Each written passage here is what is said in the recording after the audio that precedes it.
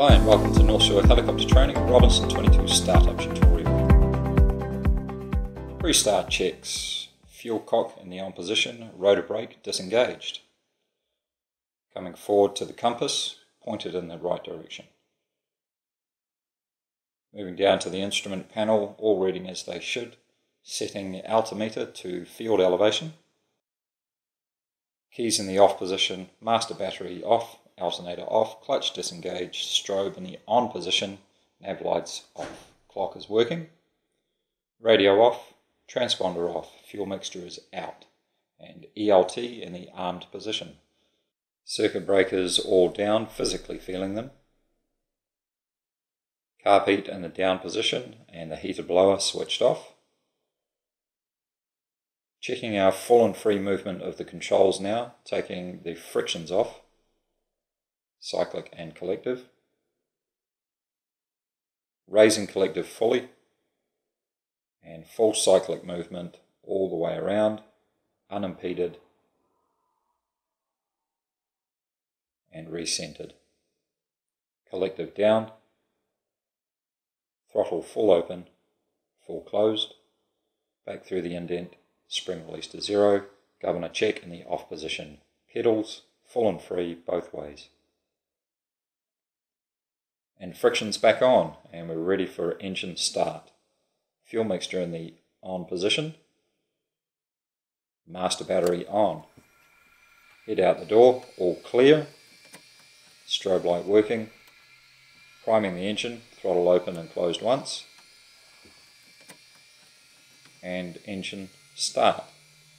As soon as the engine starts, raw pressure should be straight away, and engine RPM up to 60%. Clutch engagement, alternator on, clutch engage. Positive charge, light out. Full clutch engagement within 90 seconds, and roll throttle on 75% to continue warming up the engine and do our engine run-up checks. Resetting the artificial horizon,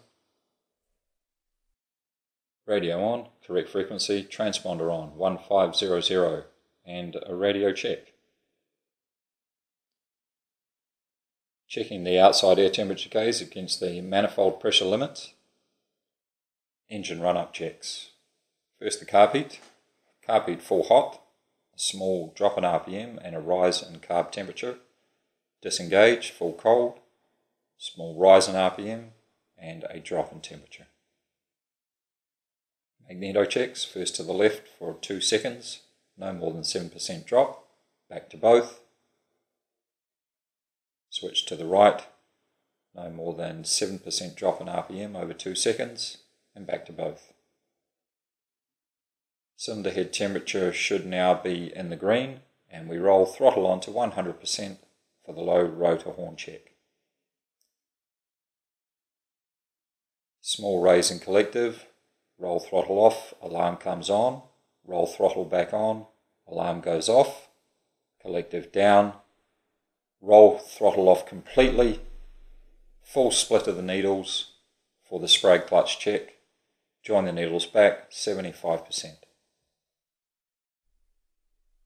Pre-takeoff checks, warning lights are all out except the governor. Instruments are all set. T's and P's are 3 in the green, we have sufficient fuel. The carb heat is checked and disengaged and we are hatched and harnessed.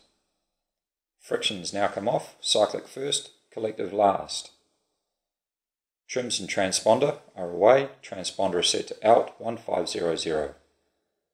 RPM rolling in, governor engaged past 80% and settling steady 104% and holding. You're ready to go and enjoy your flight. Don't forget the goal.